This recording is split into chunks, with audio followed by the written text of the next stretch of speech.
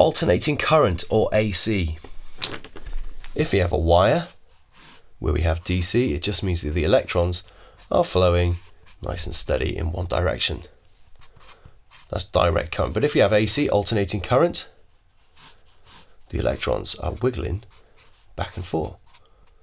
So for a battery that's supplying DC, the electrons will go from one end all the way back round to the other end. AC is what we get out of a generator or a dynamo, and the electrons don't actually go around the circuit, they just wiggle, they oscillate, and they pass on those oscillations to the electrons next door all the way round. What does this look like on a graph?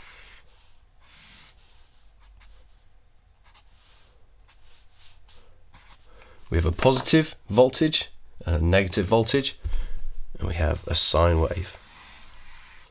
For UK mains, this is 50 Hertz, so one complete wave 50 times a second.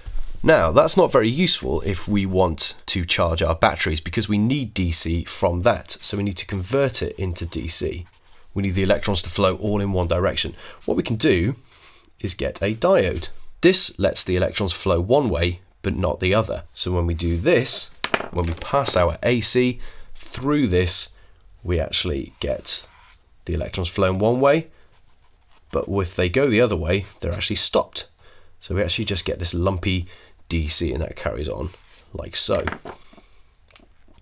Problem with that is that we get half of the energy lost in the diode, so that's not very useful, but it is easy. This is called half wave rectification. Better way of doing it is full wave rectification. Now you can accomplish this if you've got a dynamo by putting a split ring commutator on, so you're flipping the current every half a turn, so you end up with the electrons flowing in the same direction. But what we can do is instead have a bridge circuit of diodes. Bridge circuit is a very clever setup of 4 diodes in a diamond to make sure no matter which way the AC comes in, it always goes out in the same direction. And what we end up with is all of our lumps being put on the top there. So the electrons are going like this, whoop, whoop, whoop, whoop, but they are moving in the same direction. So we have lumpy DC. You can smooth this out using capacitors. Just very quickly, the way that a diode works, it's a tale of two halves. What we have is a negative part to our diode and a positive part to our diode. The negative part has electrons in, and the positive part has holes where electrons can fill. What do? The electrons can jump from one side to the other, but they cannot jump the other way. So electrons come in, they fill up the negative part, and they jump over to the positive part where they should be in those holes, and then they go off to the rest of the circuit. Electrons cannot come into here and jump the gap to the negative side. Now when we have an AC trace, it's very difficult to use Ohm's law in this situation because we have a positive voltage and we have a negative voltage. If we average the voltage over a whole wave, then we end up with net zero voltage. So that doesn't really make any sense, does it?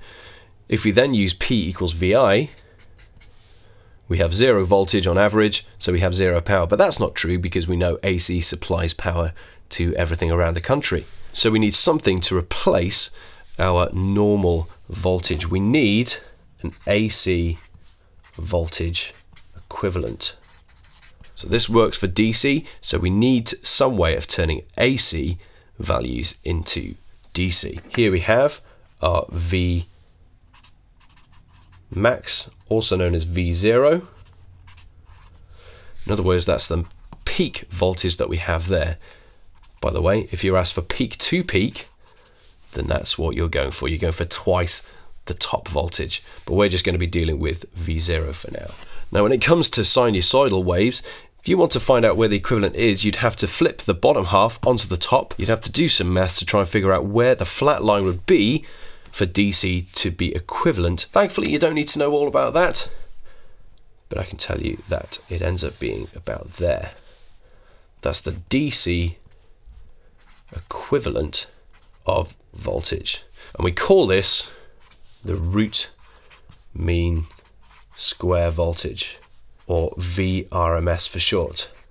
And the same thing goes for the current as well, because the current is going to be at a max and then a min and then a max. We need to find out the RMS current as well. How do we do that? It's as simple as this. VRMS equals the peak voltage divided by √2. Easy. That is your conversion factor between RMS values and peak values. Same goes for current as well.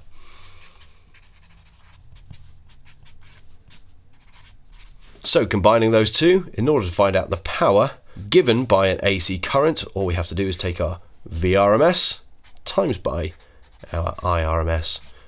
Jobs are good. So that's the only way that you can do any meaningful analysis of AC, is by turning the peak voltages and currents into RMS values first. Once you've got your RMS values, you can use any of the equations that we know for circuits as per usual. So I hope that helps. If you've got any questions, or if you feel I've missed anything out, then please put it in a comment down below, and I'll see you next time.